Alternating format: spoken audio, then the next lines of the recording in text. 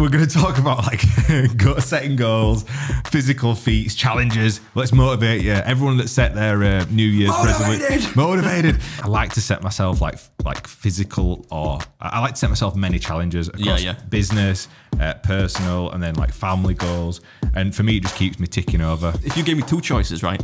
You said, I can give you 10 million subscribers right now, or I can guarantee you that in 5 years' time, your videos will get roughly the same amount of views that they do now. I'd take that one. I remember when I said I was going to first do this, so like I bounced out and like left everything behind. I'm like, I'm doing this, and everyone thought I'd lost my head. I think the only reason I'm on planet Earth now is to kind of like try and, it sounds a bit wanky, but it's trying to entertain people. There are people buried in metrics and they think, oh, I need more and more, better and better.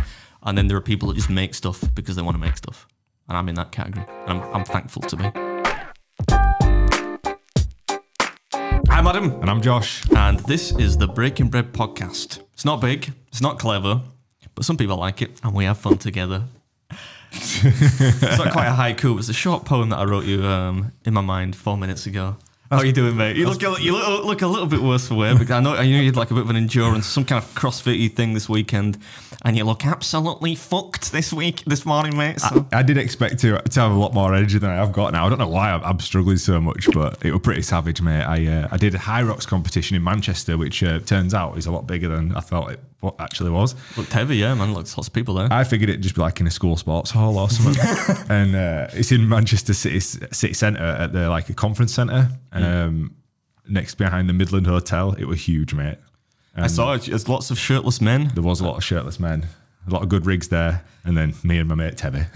you resisted, didn't you, until like what looked like the last. It was literally the last station. Then you took your shirt off. I got to like the second to last station, and I can't remember which one. I'll remember it later on. But the second to last station, I was watching. I did it in a double. It was the wall ball things, wasn't it? Yeah, I took it off at the wall balls, but it was so warm in this conference centre. I felt like my ears were on fire. Yeah. Like, so basically, the actual that's me and George talking about you. Yeah, my ears are burning.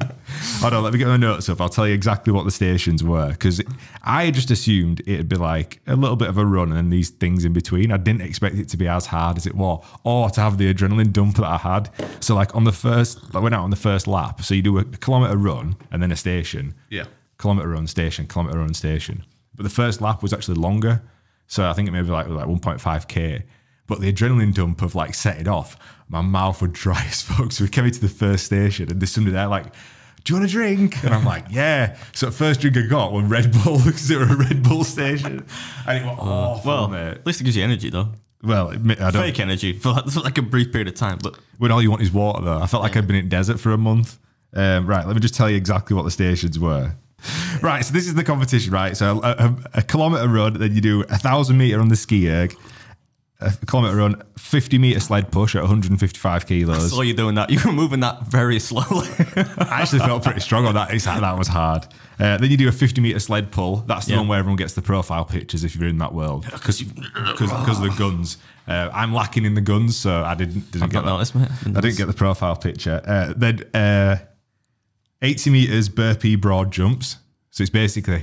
You say burpee the weirdest way. Burpee broad jumps. Yeah. 1,000 metre on the rower, a 200 metre farmer carry with two 24 kilo dumbbells. My heart rate is elevated already. 100 metres sandbag lunges, and then 100 wall balls. Yeah. So that was the station that I got the top off at. Got to say, and the lunges was second to last then, yeah? Yeah. I've got to say, by that point, I think I would... Your form was pretty solid. You weren't like...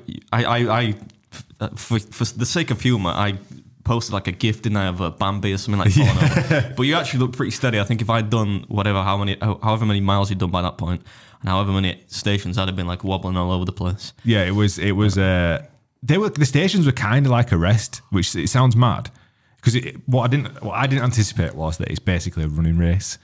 I knew it was 8 kilometres of running, but by the time you finished it, it's probably closer to maybe like 12, 13, 14. But then with all the fatigue of doing the workouts, it's a bit like doing a half marathon. So that's the only thing I can compare it to is like how I feel now.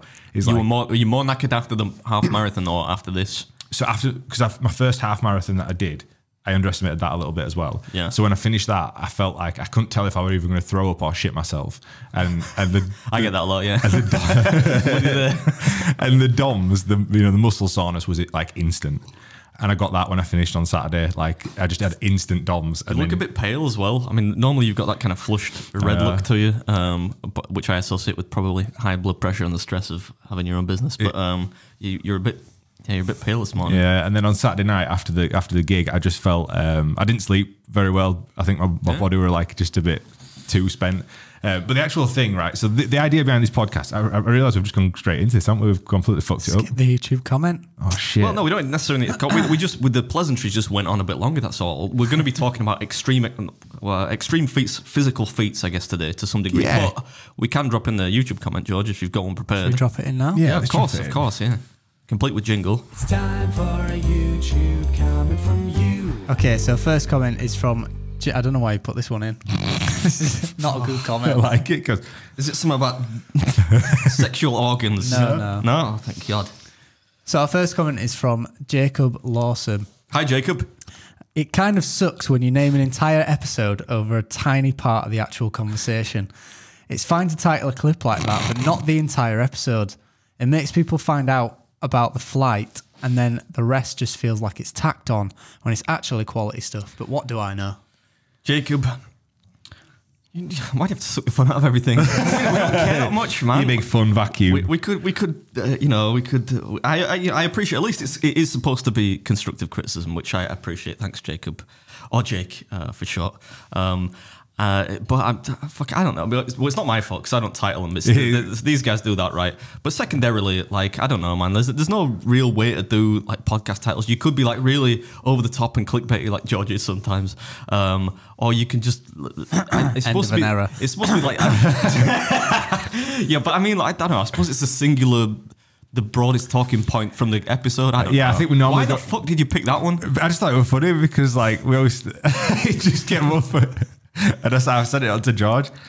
Look, we're normally going like threes. This happened, and then this happened, and then that one it would just be a bad flight. Yeah, you know though, there's a theory, isn't there, about the titles that are triplets, so the three subjects in a title that it's supposed to be satisfying to the human brain. Oh, really? So forget the doing one thing in future, George. Just do so. This could be Josh is sore. Well, I don't know because we've not had the full podcast yet, but shit YouTube comment and whatever we talk about later on. I don't know. Right, I found another comment which I found really funny. George is just looking at me like, I've got to edit so much already. We've only been going 10 minutes. Right, go on then. What is it? So it's from Murder Worth Hooligan. You would be surprised how many gang members watch your stuff, Beard. You're a goat. Gang members watch my stuff. He sounds like he is actually a gang member as well. Hey, so I mean, I've got to be careful about what I say. I wonder what sort of gang. I'm hoping it's like a non-violent gang. Yeah. Do those exist? By their very nature, I guess gangs are violent. What would you call your gang if you had a gang? Not a violent gang, but like, what would you? It'd be Beard Army, wouldn't it? I don't think I'd have a gang. I feel like I'm not really the gang. You're I'm like a gang type. You're like Alan from The Hangover. You're like a one-man wolf. Yeah, I mean, I think I'm like him in more ways than one. Yeah, I don't know, but if there are any gang members out there, listen, I appreciate you listening and watching. But just, try to be. If you're in a violent gang, maybe Less violent. Try to be less violent. Do you remember that episode, that level on Call of Duty? I was never a really big fan of Call of Duty, but there's this level where you've got to pretend like you're in this Russian. I think it's Russian. Some kind of Russian gang or something, and they go into an airport and they shoot everyone. Oh, and you've got to shoot people, like innocent civilians. But obviously you're a good guy, right? So you're like trying to miss on purpose. But if they see you miss too many, then they know that you're sus. So if you're doing any gang activities, miss people, and make it look convincing. That's about as positive as I can be, I guess. Right, last thing I wanted to bring up. I got a message from our mate Mike Winnett this weekend. Oh yeah, Bumchin Mike. Bumchin Mike. Love you, Mike. He sends me a message and he put, just landed in Rome and someone at the airport bounced up to me and shook my hand and just said, Mike, Breaking Bread podcast, love those lads. So is that real? So he got recognised from the podcast. Mike's got nearly 100,000 YouTube subscribers. He was recognised because he was on this podcast twice. How fun is that? I bet you love that. Yeah, no, that's a good thing though. It's Where was class. he? It was Rome. Rome, yeah, he's in Rome currently. Nice. Never been. Right, so the actual the topic, I know we're going backwards and forwards here, is a tram smash. I think that Jacob we're onto something. We're going to talk about like setting goals, physical feats, challenges. Let's motivate you. Everyone that set their New Year's resolution, motivated. might win it thing. Those that set the New Year's resolutions have probably fucked them off by now. So this is coming out in February. We're going to motivate you back up in February. We were just talking about the High Rocks competition this weekend. Long story short, mate. It was very fucking difficult. That's pretty much the long and short of that. But I like to set myself like physical, or I like to set myself many challenges across business, personal, and then like family goals. And for me, it just keeps me ticking over. Right, steady on, Gary V. Can we as well, George? Just for context, while we're talking about the High Rocks competition, overlay some of Josh's footage. If you haven't already, set a reminder to rip it from his story, because otherwise it'll be gone forever. We need to show people what was going on. I can get you some. I can send you them.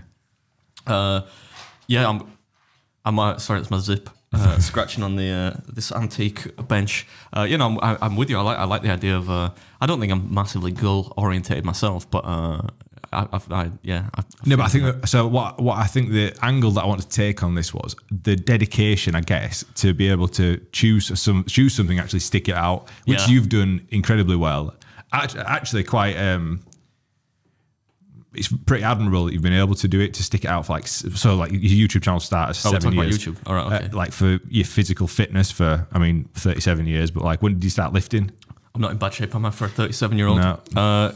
When did I start lifting weights? Yeah. I think it was about 18, 19. What, and you've been dieting pretty hard since you were 17, 18? No, I never really, I was one of those kids who just went to the gym. I think most people get into like strength training or like just going to the gym, like in general. I think 90% probably of people do that because they want to look different, don't they? Yeah. You don't get many people going in thinking I want to be fitter as the primary goal, or I want to do it for a sport-specific reason. Yeah. Typically, it's people want to look better, don't they? I think that was for me when I was 18, because I was a skinny kid when I was 18, and I think I just wanted to look better, so I started going to the gym. But like when I was 18, 19, I didn't really know anything about training, so I would just go and, like you buy like an episode of Men's Health magazine or whatever, and it'd be like, do this, do it, Yeah. So you'd be like, oh, that's how you're supposed to do it. And you just go to the gym and just kind of do stuff without any real programming behind it, right? Yeah. I think it was only when I probably got to my early to mid 20s. It would have been like early 22, maybe 23, that I kind of started to lift weights with any kind of regularity and goal in mind, because that's talking of goals. That's what I think.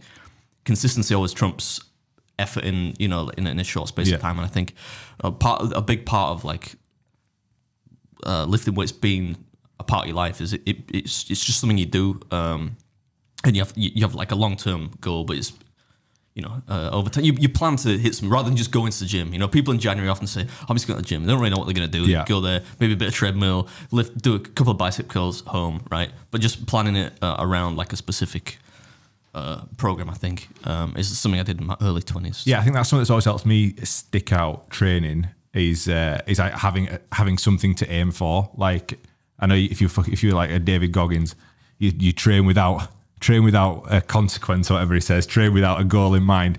But I don't trust anyone that wakes up at like fucking 4 a.m. Yeah. Like, you're one of those people that, and if you've got a morning routine, which is not like get up, take a shit, have a coffee, then there's something about you I just inherently mistrust. But I think having a target to aim for is really useful, and then it sort of gives you then an opportunity to find out what you like or dislike doing. So obviously we're on the gym stuff to start with, but like I personally don't like weightlifting, straight up gym lifting. It bores me to tears, man. Gym lifting. A lot of people are like that though. I think a lot of people put off. I think there's quite a lot of stigma about like lifting weights.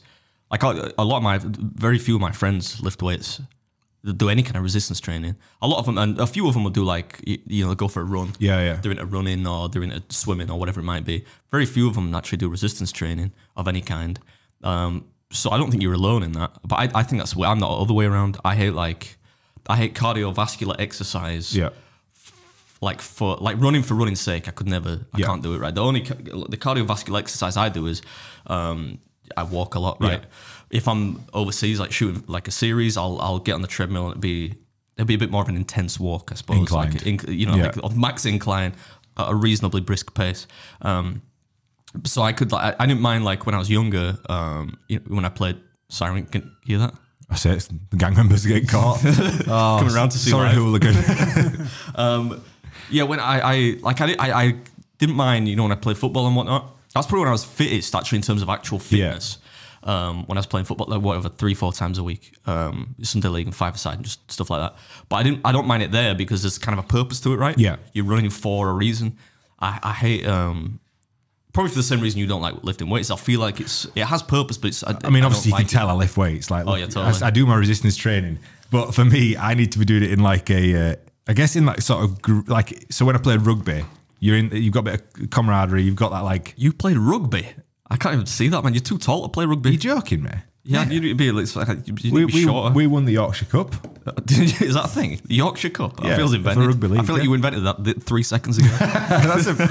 that's a pretty good thing. Yeah. I couldn't handle rugby, man. Because that's why. So like doing the High Rocks training, the reason I went up to that to do to Metcon, the gym, is because all lads that I used to play rugby with train up there. So they all like finished rugby and went there. So Tebby, who I did the race with, he played up at Jews Rams. He played at Hunslet. So he went quite high level. He went up to sort of a professional level.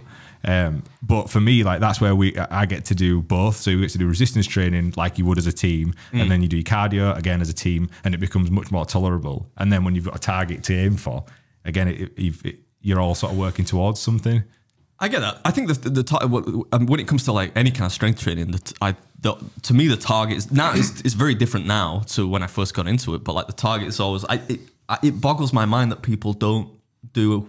Not everyone does some kind of strength training. Yeah, because it's one of people are always looking for the fountain of youth or whatever. One thing that you guarantee even for me now, it's more of a motivation to be healthy and just sustain an above average level of strength into old age, because that's good for your connective tissue, your joints. You're going to be healthier. The reason my grandma's fucked and she can barely walk right at 88 or whatever she is now is not inherently because she is old. It's because if you're old and you don't exercise, use it or lose it. Yeah, because naturally, especially in men, your natural testosterone production reduces with age, meaning that atrophy is naturally going to occur if you don't do some kind of resistance training. Atrophy being muscle loss. Yeah, but so if you look at, I saw a picture the other day of Mel Gibson, and yeah, don't get me wrong, he's probably on some special sauce, right? But I saw him train. He's training for like some kind of role, and he's not like lean or anything, but for his age, what is he, like 70 or something, Mel Gibson? He's got to be in that range. But he looked amazing. I thought, like, at that age to look that good, and it's because he trains and stuff, like, and he'll probably be way physically healthier than 67. 67, right? Imagine if I can look like Mel Gibson at 60. He's got a great beard as well. At that age, I'll be a happy man, right? But and that's one thing that I wanted to bring up was like we know with sort of science and experience, we know so much more now about getting older, man or woman. If you're a resistance trainer or you're actually training regularly, you are going to have a better life in later life. Yeah, quality of life in later quality life. of life in later life. So like I remember all the middle-aged men that I recall of when I was younger all kind of looked the same. Yeah, like no muscles on the top half, bit of a dad belly.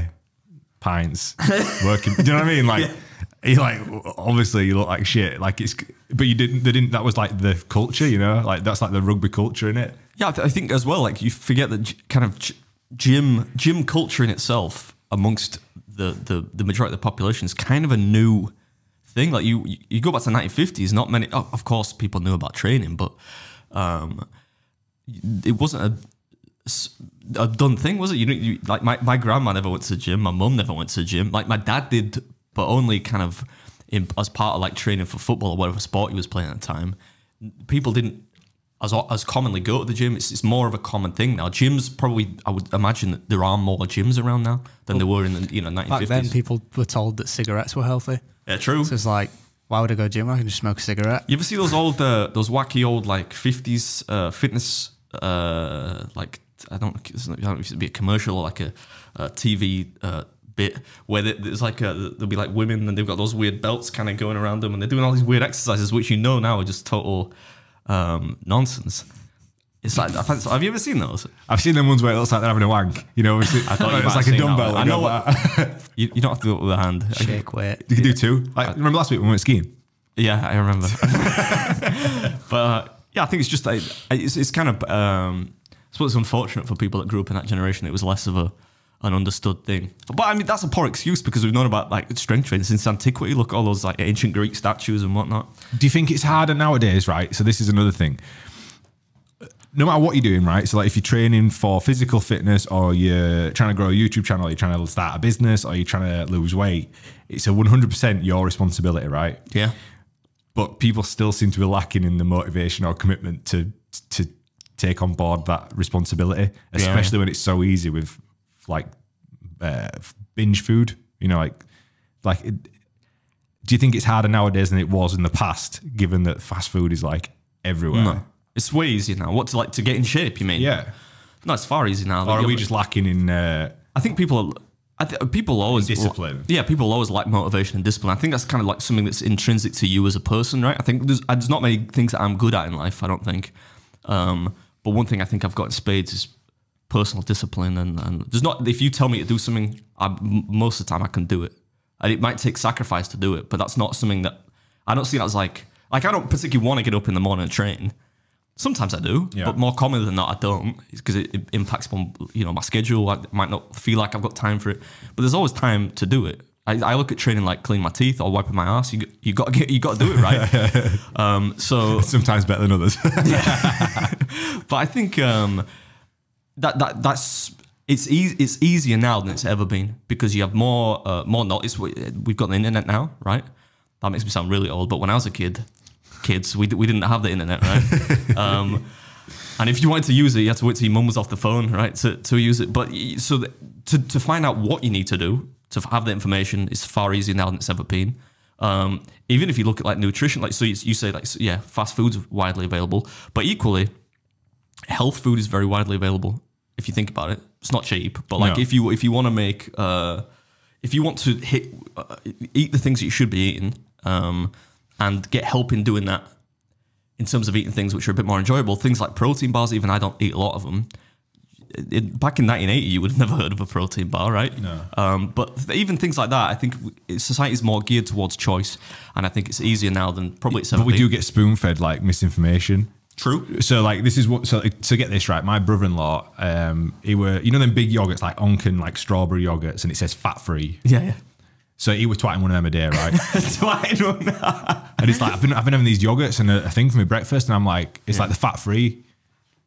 And he's he's a bit of a heavy lad, and I'm like, look, mate, I said it says fat free on it, but just look at this, like, just look at the nutrients, look at sugar, and it's like 70 grams of sugar, you know, in like one of them big pots. I was like, it may be fat free, but you've like it's because of the sugar content. Beware of what the marketing is telling you, because that's the worst part. It's like the protein porridges.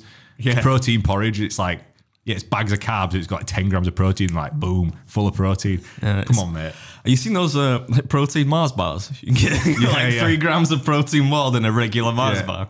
Added protein. Yeah, but I mean, you're not going to eat, a 400 calorie Mars bar, and it's just got 6 grams of protein, and it's not really doing your macros a great deal of good. Right, I want to take this a little bit deeper then, right? So bear with me on this, and you might agree or disagree, right? So you know when you were first starting out, did you know that you wanted to sort of break the mold, as it were, to get to the position that you're in now? So to be more uncommon with what, like, the position that you're in, because not many people are ever going to hit 1 million subscribers. Oh, you're talking about YouTube? YouTube, sorry. Yeah. So when you dedicated like when you said, right, this is what I'm going to do, because you're going to break the mold, and you've thought, right, I'm going to set up a YouTube channel and I'm going to fucking go for it. Did you think I'm going to make it? No, I didn't. I never really thought I would set up a channel, and I never really thought I'm going to set up a channel and go for it. But that's like, everyone's probably heard that from me hundreds of times before. It started out as a hobby, didn't it? Like yeah, no, but when you saw it, we're like, you mean when you were onto something? Yeah, when I kind of jumped, when I left my job, basically. Yeah. I still never really thought I never thought I would hit 1 million subscribers. Okay. I would have if you told me that, like, whenever I left 2016, maybe, when I left my real job, I would have thought there was something wrong with you, probably. But I didn't set up goals. My YouTube channel, oddly, is probably one area of my life where it's the least goal orientated in a funny way, because you know me, I don't spend a lot of time looking at the metrics and whatnot. And I do certainly around maybe after a year or two of trying to gradually improve the quality, there was a point when it kind of became a bit more structured, in that like a day at work for me would be like not just filming and editing. If I wasn't doing one of those two things, I'd be objectively trying to look at how to make what it was I was doing better, or how to make it more appealing. So I suppose I set goals in that way, but I never set out to say, oh, I'm going to have 1 million. You know, like Mr. Beast always talks about, there's a famous video on his channel, right, where it's him talking to himself at a later point in time, which is a very cool idea, by the way. But he always knew, didn't he, in some capacity, that he would be a very successful content creator. I never knew that. That's a pretty good example, right? So like, it's like the old saying, it's at first they laugh and then they ask how. So whenever you're taking on any sort of task or challenge, you're never going to be spoon fed, and no one's ever going to sort of hold your hand and get you there. And I always remember thinking like, so my motivation for starting sort of business videos, all these things, I remember watching, believe it or not, watching like Top Gear back in the day, and I mentioned it before, but I remember watching that and going, that is an incredible job, right? So I remember watching it thinking, if that can be their job, then it can be done. No one's going to show you how to do it, but if you want to go get that, you can go get it. But to do that, you're going to have to put yourself well out your comfort zone, and you're going to have to try and figure it out. And people are going to point and be like, what the fuck's he doing? Or what are they doing? But eventually you might actually get there, but through a lot of hard work. So that's why I was asking, you know, like, did you think, yeah, might look a bit of a twat at the beginning, but I know I will get there in the end? Yeah, but you know me, that's no obstacle to me. I'm not. You must have had some sort of, you must have been slightly self-conscious a little bit, maybe when you were at work. Were you conscious of what people thought? Like, no, but I've never been that way inclined. I mean, I hate to like ruin your line of questioning, but no, but I get that though. I understand that, because that would be the deterrent for most people. An example would be like when I left my job, my dad, rest his soul, he didn't want me to leave my job. Yeah, because he just hated what I at first anyway, hated what I did. Or not, that's probably the wrong word, but he just thought it was a dumb thing. But you would expect that from a parent not really understanding YouTube and whatnot. And I don't think he had a great deal of confidence in me in terms of making good decisions in life. But I think that was the only time I cared, because it was my dad. Yeah. So I kind of thought like, oh, well, if my dad says this, you listen to your dad, don't you? Dad's not going to steer you wrong. Yeah. And that's probably the one time I just thought, you're wrong. Yeah. And I know you're wrong, and I think I can make it work, right? And but like everyone else, that's just noise. But I can understand why a lot of content creators would be, and I think a lot of them probably, or people that make YouTube videos, probably don't become successful because of maybe they get they put off by like the negativity, be it from people in their lives, real people they care about, to even like internet trolls. And you ever see those like memes or like visual representations of like a miner, and something that's digging through a wall, and the diamonds are on the other side of the wall, and they're like an inch away, and they turn back. Yeah. I think it's a little bit like that, but it takes, I think, a special type of person.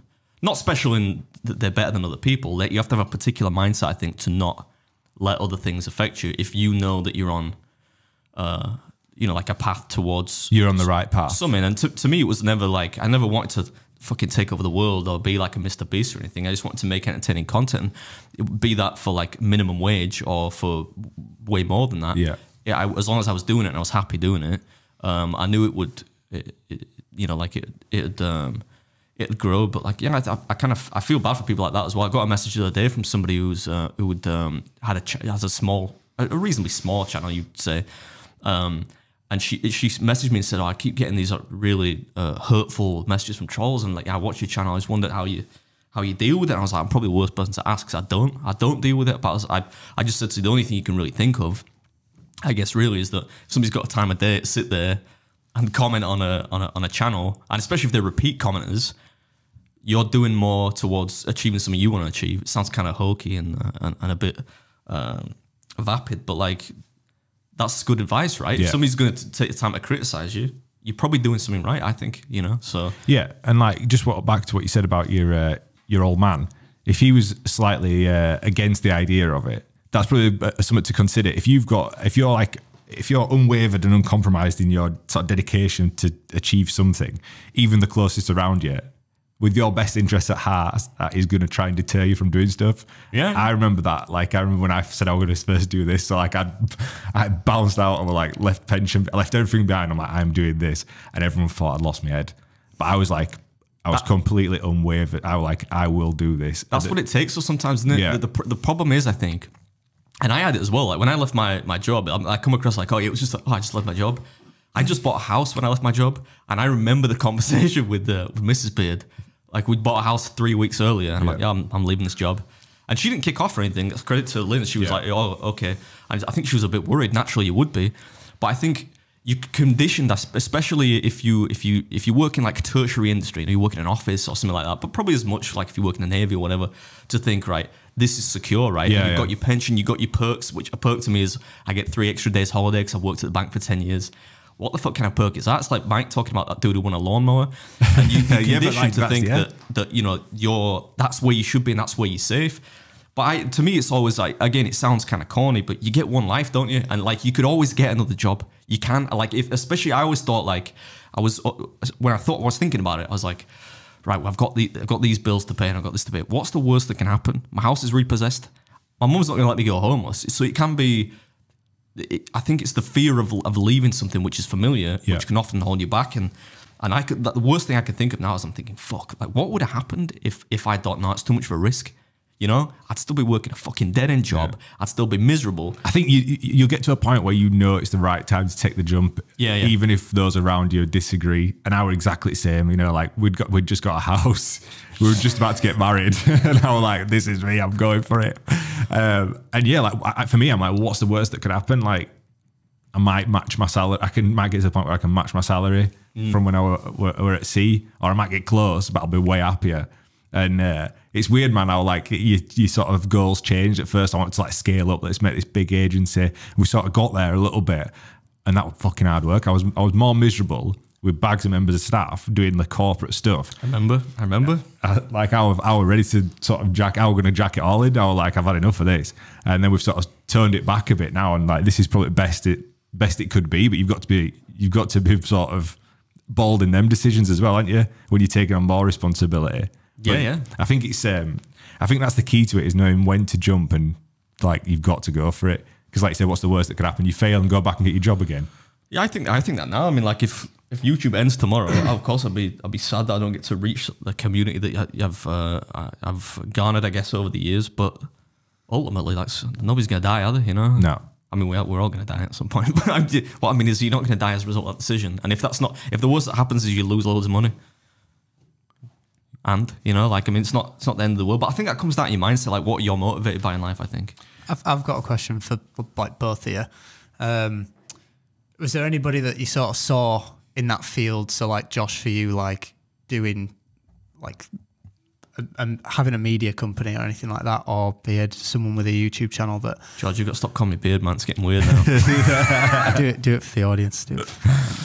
But yeah, anybody that you sort of saw doing it that really like tipped you over the edge and thinking, yeah, that's actually really achievable. Like I could do that. No, I didn't. I never watched YouTube, honestly. Like, I mean, I never watch it. YouTube to me was one of those things I didn't even understand when I started doing it. I didn't know you could make money from it or anything. But like I've never really had things in like, you know, people that you look up to, which apart from like your parents, I've never really like idolized people and thought, oh, because they do this, I can do it.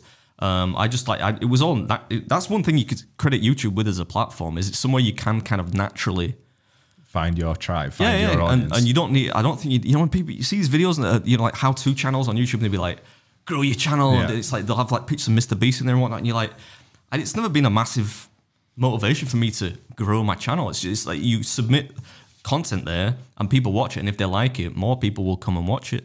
So I never really saw something and I thought, I think you're on something there. You did right with that. Like if you're watching the Think Media or whatever, these channels, like there's a bunch of channels that's like, get to 1,000 subscribers in X, and you know, like do this and you'll get this sponsorship, whatever. Like if you're following that recipe, that ain't the path you want to be on. Everyone's following it. That means you're baking the same cornbread as everyone else, man. You know, like if you want to make something special. Not that I mean, Think Media probably they actually do a lot of like in terms of technical stuff. No, yeah, it's really useful content, but But but if you're making content that's like it's for that sort of like if that's the goal, you know, like if it doesn't work, like you're not going to find longevity. Yeah. To answer your question, George, so the first person that I really got hooked on with Casey Neistat, that his content, and I watched that similar to how I watched sort of like the Top Gears and all that sort of stuff, and thought that's his job, you know. It were a 10-minute curated vlog that were incredible, like, you know, were a nice sort of work of art, and I thought, how fun does that look, you know? What's your favorite Casey Neistat video? Do you have one? Do you know what I looked at? I love that one. Do What You Can't. I don't know if that's the name of it, but that's repeated throughout the video. Do what you. That's fucking amazing. That's it. Oh my, that gives me a hard on that video. I liked. That was a bit much. I'm sorry. No, but you're dead right with that. Like that were a Nike advert, I believe. He made an advert for Nike for like they had like a sports band. Was it? Well, that's how good it was. That take on. I didn't even know it was a Nike ad. Yeah, I mean, I just loved his like just the daily vlog. Like every single daily vlog was just. For me, I just enjoyed watching him tell a little story and how raw it was. So, like, one thing you can get caught up in, as you well know, is like the technicalities of making videos, fucking frame rates and white balance and shit like that. He gets the shot to get the story. That's kind of it. It does always look good, though. It does always look really good. But I mean, New York City, man, like what a place to shoot. I suppose it's always going to look good, isn't it? But yeah, I watched that and thought if I could even get a fraction of his ability or success. That in my own, but again, it's got to be in your own style. So like, you can't replicate it. Like I did, you know, I look at like the McKinnons and the Matty Poiters, the filmmaking ones, and thought I can do that. And I started a channel on that basis and quickly fucking. I'm just laughing because I saw Matt because I follow Matty Poiter on Twitter, and I said Twitter weird then. On Twitter, and he put up a tweet yesterday saying just downloaded DaVinci, and I was like, what do we do with that information? Why are you? That's like me saying just took out. A shit. Yeah, just took a dump. Just watching the news. So, what? But he's a great lad. His stuff always looks great. Yeah, his stuff always looks great. But like, so imitation is the greatest form of flattery, and there's nothing original anymore. Really, even Beard's stuff is why the fuck are you calling me Beard now? He's poached off Nathan Figueroa.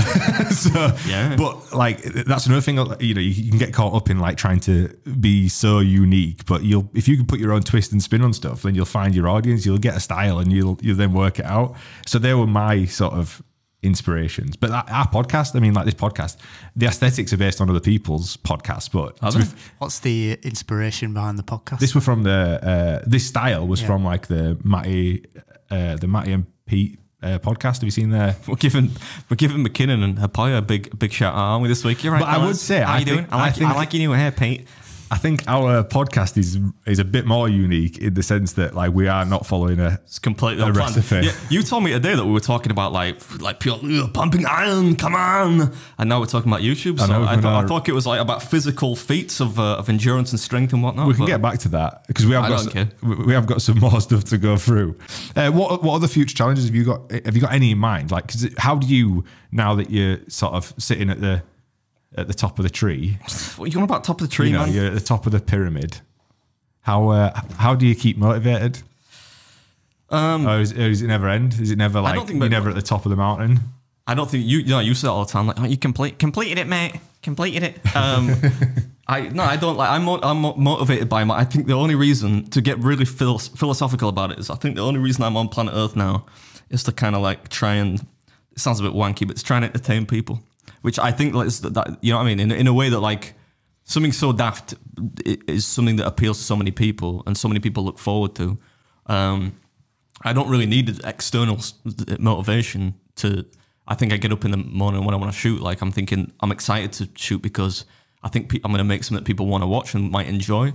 I think the only motivations really I have when it comes to YouTube is, like, trying to improve things, that's part of why I went down to...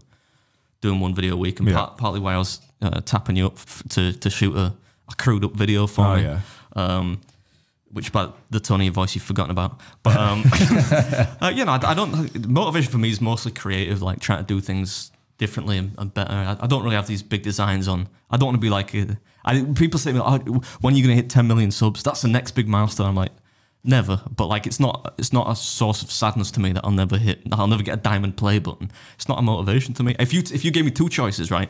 You said, I can give you 10 million subscribers right now, or I can guarantee you that in 5 years' time, your videos will get roughly the same amount of views that they do now. I'd take that one, like, easily every time. Because like, that to me means more that people, your current engaged audience, you know, when you get like insurance companies and they try and sell new customers better deals than existing customers, I think I'm the opposite way around. Like, it means more to me that the people that watch are entertained than to get new people watching, if that makes sense. I like that. I think if there's existing followers anywhere that really enjoy the content, new people will come anyway. Yeah, I mean, it naturally happens, but I just think there are people that are fixated, especially when it comes to YouTube, fixated on like more people, more views, more likes. Like, I couldn't tell you how many people liked my last video. I never take any account of how many people are liking something. No. So I think that there are people buried in metrics and they think, oh, I need more and more, better and better. And then there are people that just make stuff because they want to make stuff.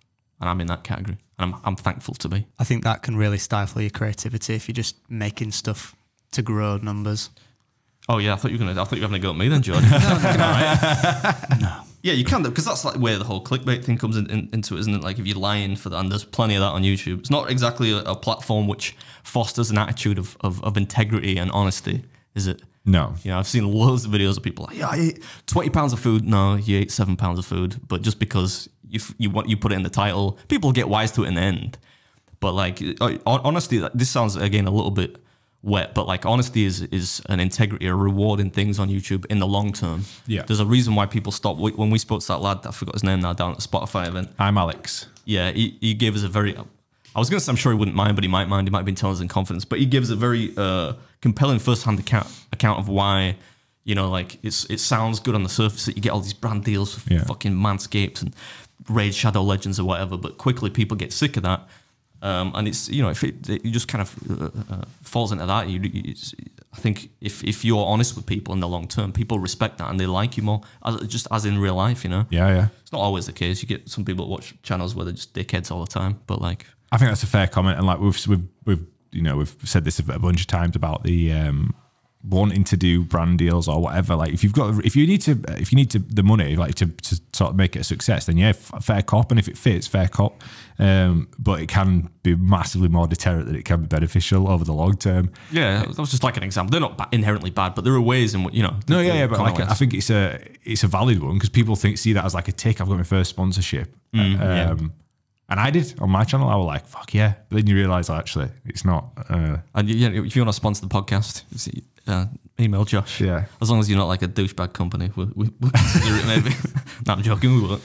Have you got any goals like for your YouTube channel in terms of, oh, I'd love to make this video or do a video here, or any sort of like not like that? I don't think in specific I think of them, but like I said that this year, like, I want to get, there are a couple of ideas I've got but I need a crew to do them. You know, I can't self-shoot them, so they'd be very different. And I wouldn't want to move to something like that, you know, and only do videos like that. But I think my formula is pretty much finesse to what it's not never going to change a great deal, and I just get a kick out of little things here and there, like if I can put some stupid gag in an intro, or like if I do like a daft little song or whatever at Christmas, little things like that. Because I think formula's a good thing. It can be debilitating in a way that you're not moving on, but like, also there's a reason, for example, people watch Coronation Street. It's not changed in 70 years. They're not having like slow-mo fight scenes, are they, between whatever Roy Cropper and Ken Barlow?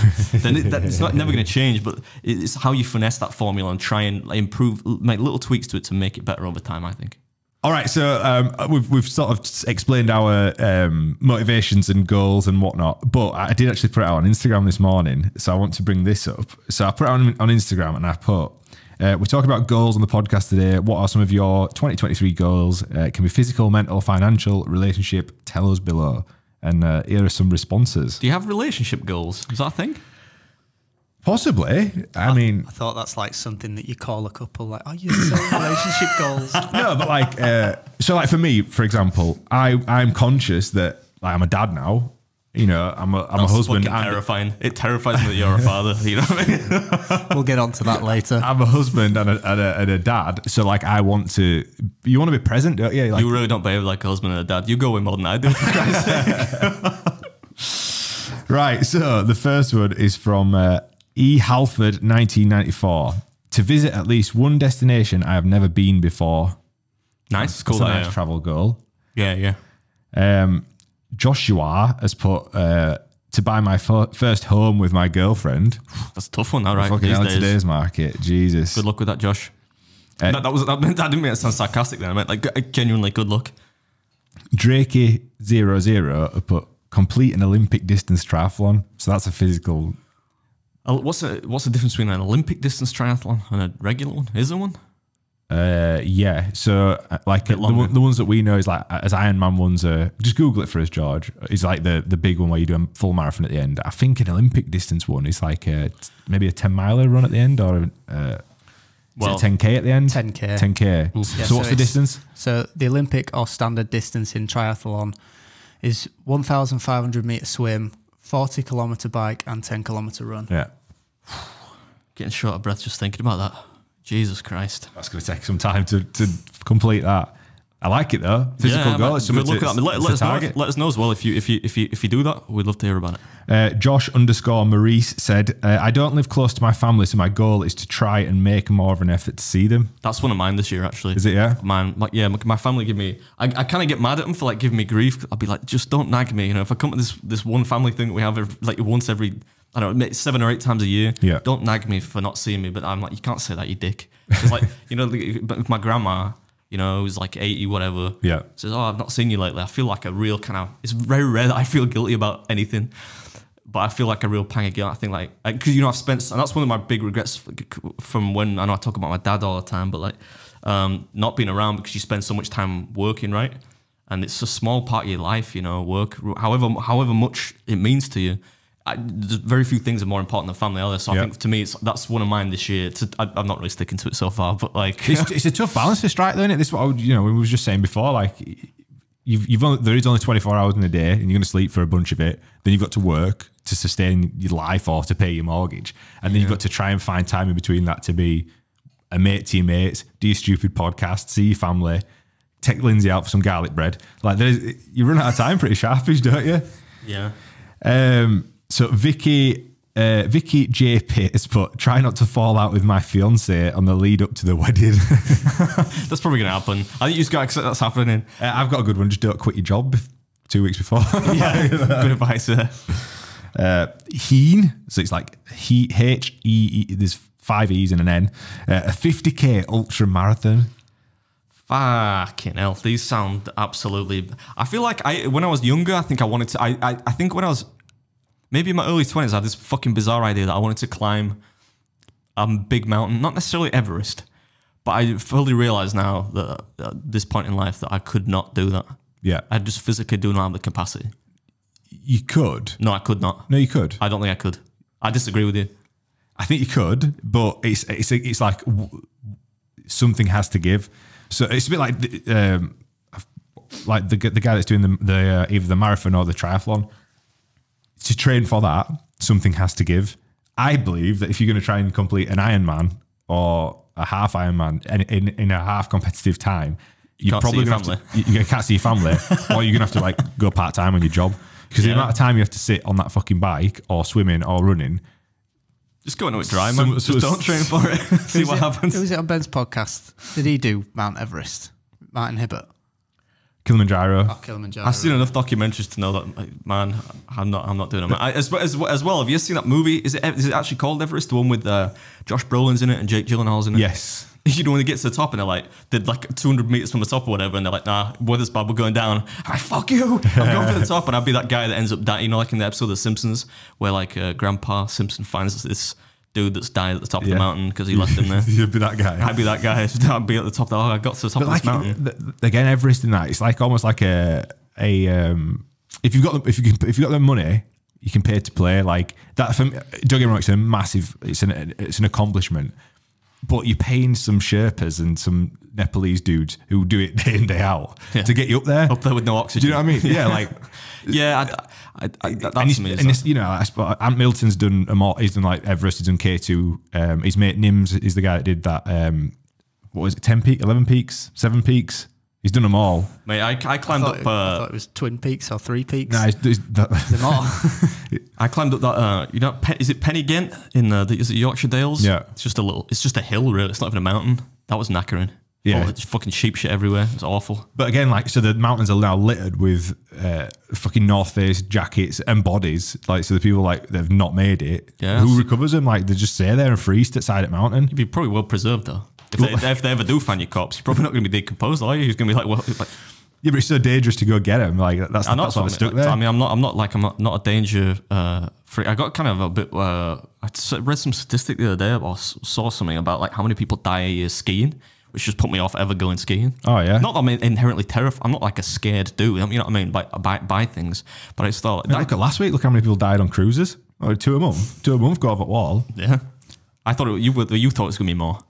I didn't think it'd be that many. I think 2 a month is like, it's not that bad. It's acceptable. It's like collateral damage. You know what I mean? But yeah, no, I thought, man, skiing seems good. Even in like the news year about like that dude that played, he played Hannibal Lecter in that crap one. You know, that was like a prequel. He died just skiing down like a regular ski slope, hit somebody, smacked his head. Liam Neeson's wife, she died, right? Yeah, Schumacher. Yeah. But I mean, I feel like for the sake of just going like wee down a mountain, Yeah. I don't want to die. Plus, I don't like the cold, so I'll probably never go skiing. I'm weird though. Like, it's dangerous, isn't it? Yeah. Right, so another one we've got from Lauren JG. I want to max out a machine at the gym. I like that. That's a cool goal. Yep. I mean, I'd say just get off the machines. But no, I feel like if a big part of the gym is as well, I think is you know, there's more than one way to skin a cat. So like, you know, we talked about like this was supposed to be a little bit about physical discipline, but if you don't like doing something in particular, there's generally more than one way to do it, right? Yeah. So like if you don't like running, for example, like I said earlier on, that's why I don't run in the gym, right? Because if you don't like something in the gym, your advocacy is going to be low. You're going to quit because you don't. If you think like the amount of people you see in January at a gym, just like pure sweating, like high intensity interval training, whatever, and then you see them for 2 weeks and then you never see them again. They quit because probably that was really hard, and they could have, if their goal is just to lose some body fat or something, they could have done it a different way. Yeah. See what I mean? But that's a cool goal, I think. I suppose it depends on the machine, but like. I know we're not talking. I think there is some more about like losing weight, but you just reminded me. There's a guy. You'll know the dude on YouTube called Jeff Nippard. Have you seen him before? I've heard the name. I don't know. He's a bodybuilder type fella. He's like he's a bit of a scientisty bodybuilder I'm type. Googling him as you tell me. He did a video recently about how to sustainably lose weight. Yeah. Obviously, we've said before about calories in versus calories out, but most people that diet hard for a goal, so it's like the shredding for summer or whatever, bounce back even harder. That's why Paddy the Baddy is sort of in the state that he's in, I think, you know, because each sort of training camp he goes through is almost like a fat camp. Yeah, do you know, like rather than him trying to sustainably like lose weight over time and then stay a shape, he just sort of yo-yos. And there's some stats that say like if you sort of deplete yourself so far that you end up bouncing back harder on the other side of it. So he made a good point. He basically said like, you know, try and lose, I want to say maybe like 1% a week over the time. So, you know, if you're trying to lose like a pound of body fat or you know, half a pound a week, for you to lose the 12 pounds or whatever, 20 pounds, it might take you 6 months, but you will sustainably keep it off rather than just it'll going be easier. harder as fuck for the summer, and then by winter you're porky That's the again. thing that's so mental to me, like especially with my sister. My sister's the worst for this, right? So when January rolls around, she starts to diet or whatever. She'd be like, "Yeah, I lost 4 pounds this week," and I'm like, You didn't. "No, I know she lost 4 pounds, but it's not 4 pounds of fat." No, you know? that's what I mean. Yeah. Yeah. And I know what's coming. As soon as she tells me that, I know she's like that. So that in her mind is like that's a good That's week. the target. Yeah. And she doesn't realize that like 6 weeks down the line, 8 weeks down the line, you're not gonna be losing 4 pounds. You're gonna be losing maybe half a pound. Yeah. Right. And that's when people are like, oh, I'm not losing as much as I want to lose. And it's like it shouldn't. You know, that's the hard thing about it though. You can't. Oftentimes you can't tell people, can you? You can't tell. Right. Pete English said, just staying alive. Good goal, that. Could be easy for some and harder for the others. So I like that one. John Boy 2601 at 35, trying to pass my electrical course. I hate lorry driving. Absolute shit show of an industry. I like that. That's A just bit of a total career change change. of career. Yeah. What's his name? John Boy 2601. John Boy. I hope you like John Boy Walton. I hope that goes well, mate. Everyone's always going to need electricians as well.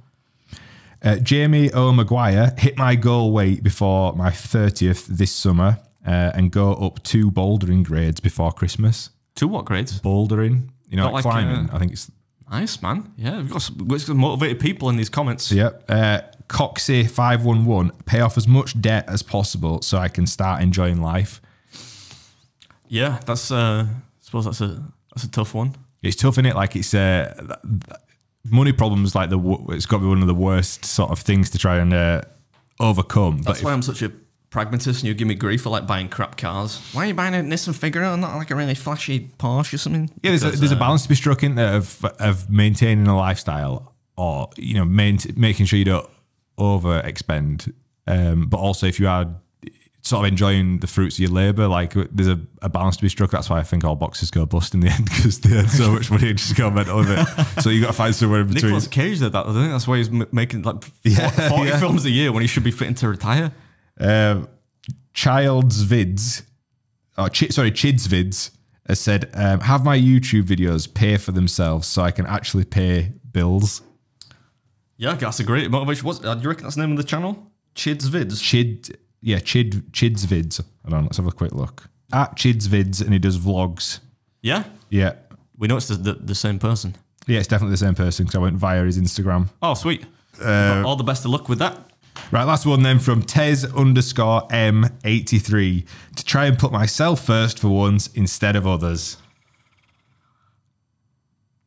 Yeah, I don't know, man. I mean, I feel like sometimes when people say that, I don't know really to what extent they are putting others first. But I you know what? I'm gonna give the benefit of the doubt. What's the bloke's name? Tez. I totally, man. If you got to make time for yourself. Can't all be about other people, you know. We couldn't finish a podcast, could we, without a little fesshole? I can't believe we haven't got this. I can't believe I'm going to have a brand deal with fesshole yet. I'm not sure how much money they're making, mate. I don't think they need to be. We do it for. We're basically doing it for free. Could we just? I just want to say it's sponsored by fesshole. All right, George, read them out, son. Okay, so we've got 2 fessholes. Oh, for Christ's sake! First one. My partner and I did the hall pass thing, where you get to choose one person you can sleep with consequence-free. She chose Ryan Reynolds. I chose Lisa from work. Haven't been allowed to work function since. Yeah, it's not healthy, that, is it? I mean, I feel like it's something's going to get... What's the hall pass in your house? Well, we don't have one of those. But we did ages ago. We did like a 5 just for fun, because I think we were pissed one night. We did like a 5 people. If you ever got the chance to have carnal relations with, but they have to be famous people. It couldn't be like George. I mean, I don't know. There is no Lisa from accounts or whatever where I work, because I'd work with just me. I think you can't have just somebody down the street, can you? No, I don't think so. I think it's got to be somebody famous. So it's never going to realistically happen with. Was Emma Watson on that list by chance? You mentioned number 1, wasn't you? Yeah, well, I think it's been blown out of proportion, but that's just generally the go-to. But I don't think it should be top of the list. Oh, really? No. Well, who was top of Mrs. Beards? Oh, Tom Hardy. Oh, yeah? Fucking mile, yeah. That's why I want to learn Brazilian Jiu-Jitsu, so I can come across him and inevitably get fucked up by him. But like in my mind, I'd be thinking, well, I'll just go in with a flying knee or something. You've just reminded me, on the topic of sort of like setting goals and whatnot. You believe it or not, like... Tom Hardy is not a well-accomplished jiu-jitsu guy. He goes to like local competitions and competes. I love that. That makes me think he's a decent so that's actually something I wanted to bring up. You know, like I set these goals. Like I've set goals for doing half marathons, triathlons, going to do these high rocks. I am not competing at a high level. I'm not an athletic person, but I want to just get in the mix and do something. You don't need to be like the most athletic or the best runner to go complete a half marathon. You just got to go complete it, and that for you is like a good achievement. So I think that's something that's probably worth saying, because you often look at people that are at the top and go, I'm never going to do that, and it's a deterrent. But it shouldn't be a deterrent. It should be like, I can achieve that. On interesting story, just real quick, I know we're trying to wrap it up, but like I was filming yesterday, right? And dude comes in like really excited, this big lad. And he watches the video, so I'm like eating. I'm like, oh, he got there right at the end. So I think I'd finished already. I was about to finish. And I got talking to him afterwards. He wanted a picture and whatnot. And I'm talking to him. I was like, oh, what's your name, mate? What do you do? And he's like, oh, I'm actually a sumo wrestler. Turns out he's the 3rd best sumo wrestler in England. I didn't even know it was a thing. So I'm talking to him and he's like, yeah. And he's talking to me about weight classes. I'm like, shit, I didn't even know that it existed here. Yeah. And, but yeah, I was, oh man, I forgot his name now. I feel terrible. I think I got it on the video maybe so I could, but I don't know if he listens to the podcast. But yeah, I thought that's how interesting is that. He was like, oh yeah, I'm not really that good. I'm 3rd in England. I'm like, nah, mate, because that means you're basically like me, right? So yeah, okay, you probably got the big contest, like whatever the Nathans of sumo wrestling is, right? And you probably get absolutely battered. Yeah. But you do well enough that you compete at events and you know, you might win a bit of money or some trophies or whatnot. I thought that's cool, man. Like it's sumo wrestling. I didn't even know we should go watch that. Yeah, so I'd be game for that, man. I bet that'd be fun. Get Googling, George. Find out where this sumo wrestling is. Podcast. Yeah, that'd be interesting. How the fuck did you get into sumo wrestling? Where were you? How did we get through the door? I was only in Donny. Wasn't far away, yeah. Doncaster. Yeah. You'll know Danny Mitchell. One of your, I saw one of your mates was there as well. By some guy that you knew. Oh man, what's his name now? You've from the gym that used to train at. I forget what he's called. What's he do? What's he look like? It's kind of shorter than me. Right. It's very slightly shorter than me. Quite a meek, not meek, but like quite a quiet, kind of reserved bloke. Rough hands. What do you look like? I don't know. It's like a person. He had like short hair. Did he have a green top hat and a green waistcoat, a leprechaun? No, he wasn't. No, he wasn't. No. I don't know. I want to say Andrew. Was he called Andrew? Fuck, I don't know. I've forgotten. I've got my memories like. I think there's something wrong with me. But anyway. All right, one more festival. One more festival. Every morning I have a competition with my dog to see who has the biggest dump. He doesn't even know we're competing and he still wins 50% of the time. I can believe that one actually, yeah. Losing to a dog. I mean... Depends what size the dog is. I always beat my dog. Yeah. Well, there we go. Maybe a win one day.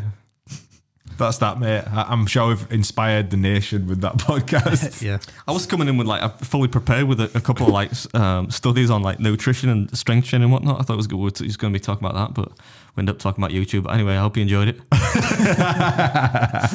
Subscribe. Catch you on the next one. Peace.